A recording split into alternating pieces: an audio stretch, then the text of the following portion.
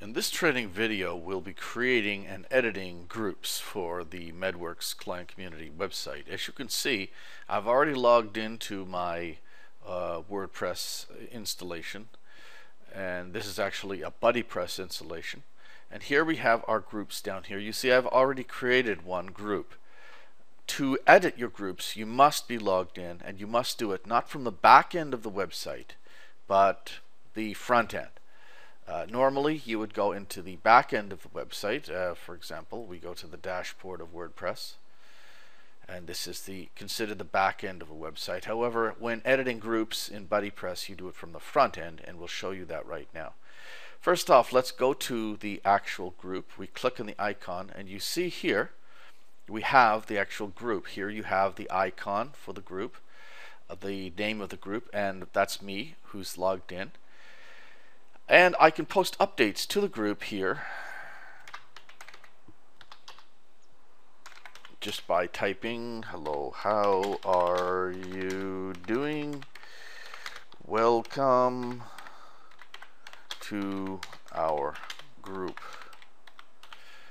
And when you're done, you click post update, and I've posted an update.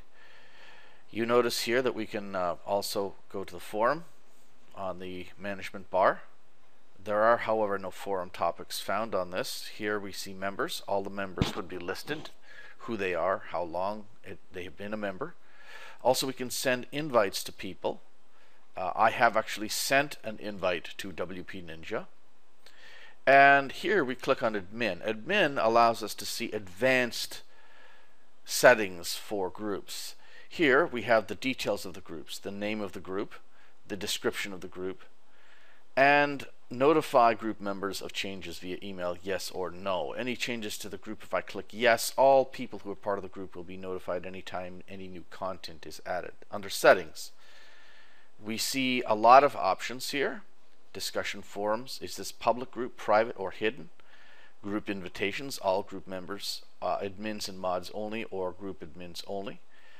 Under avatar, we can change the image. You should upload an image that's very large to fit into this space. We'll actually do that perhaps in another tutorial.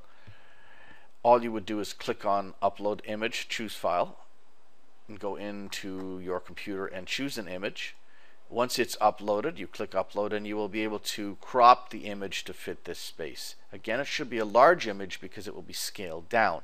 If it is a small image, it will be pixelated and look very bad. Of course, we can delete the avatar by clicking here.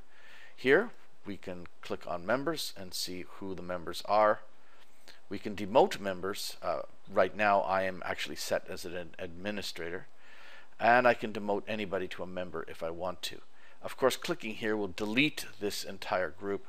I certainly don't want to do that right now, so we'll just leave that.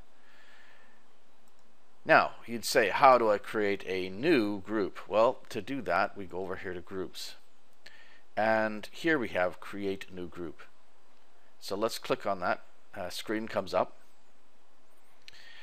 and we give the name of the group. I'm going to call it new group because I'm going to delete it. I'm going to add some nonsense here, which would normally be a long description or short description of what the group is. Create group and continue. Here we have those options that we showed you earlier. You can choose to select different options. When you're done, click on next step.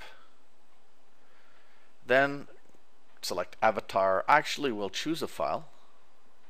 I'm going to choose, let's see, I have here, no, that's a Photoshop image. Here we have a fireworks ping. Let's actually choose a YouTube ping. Let's see, that should be, yes, ping file. That will not look correct, but we'll upload it anyway.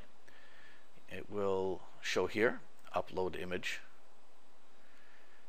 Now once it's uploaded, you can scale it to fit. As you can see, you're limited in how much space you have, so you have to have a square image.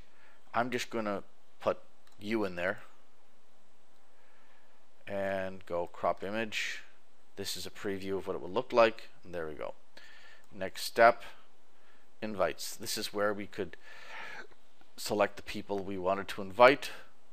I will invite WP Ninja and go finish.